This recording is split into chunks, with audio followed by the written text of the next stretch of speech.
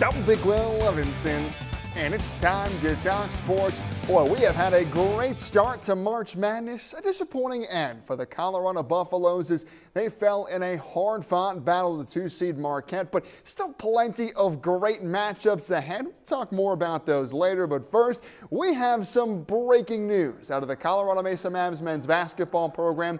Superstar redshirt junior forward Trevor Baskin has announced his intentions to enter the transfer portal for his final year of eligibility. And what a career at Mesa for Baskin.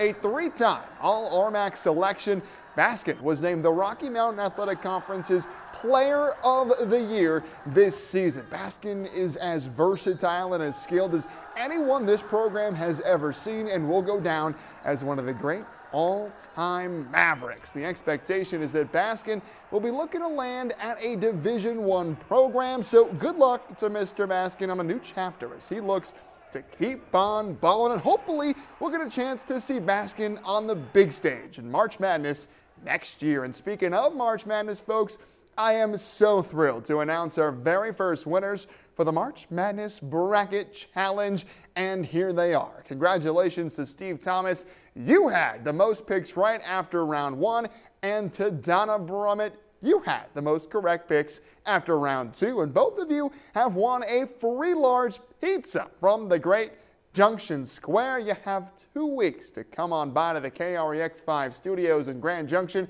to pick up your tasty treat. And Donna and Steve likely have picks similar to this because after 4 days of basketball, 64 teams are now down to 16. And folks, after several years of plenty of upsets in round two, we got basically none in round two this year. The only lower seed moving on this weekend was 6-seed Clemson, who took down 3-seed Baylor, and this is just the 5th time since the tournament expanded in 1985 that all number 1 and number 2 seeds are still alive in the Sweet 16. So while this past weekend may have been a bit disappointing, the next 2 rounds are about to be incredible. And how about the CU women? They pulled off the slight upset on the road over 4-seed Kansas State Sunday to keep their incredible season rolling. And so with the huge round 2 win, the Buffs are on to the Sweet 16, the battle of the 1 seed. The Iowa Hawkeyes and Caitlin Clark in Albany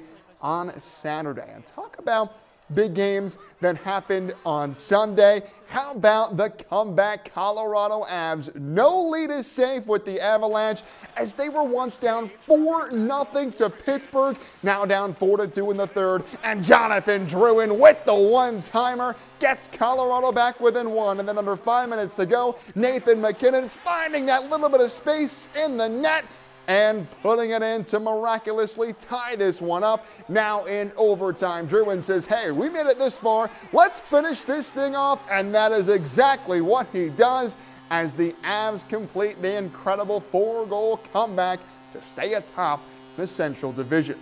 We're feeling it at home, and I think we can put a lot of pressure on a lot of teams. Usually when you're up 3 or 4, you just try to play it safe and get safe plays and not be as aggressive. And the talent we have, the depth we have, it's hard to stop us if we continue to play our game. We were definitely getting frustrated, and we were close to deviating there, but we stuck with it.